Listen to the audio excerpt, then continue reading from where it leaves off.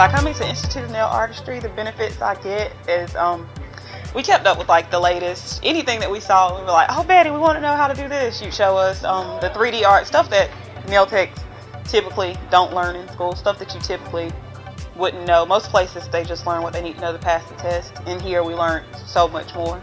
Like I do stuff and people are like, oh, you actually know how to do that? I'm like, yeah, they told us this in school. We learned this. So it was it's just a completely different experience, I guess I'd say. I knew a lot coming out of school. I felt prepared. The very first time I came, I was impressed. I really liked the environment. It was laid back but still structured all at the same time. I really enjoyed myself and everybody was welcoming. Most schools you kind of go to and it's just like, oh, well, here's the information. You come if you want to, you don't. If you don't, it's kind of like it's a money thing. You're either going to spend your money there or you're not, because you don't really have many options. And here it was more so welcoming, and he broke everything down to me and told me kind of like what we go through and how you teach versus like how it's taught elsewhere. I would definitely recommend this school to anyone. Like, it was great experience.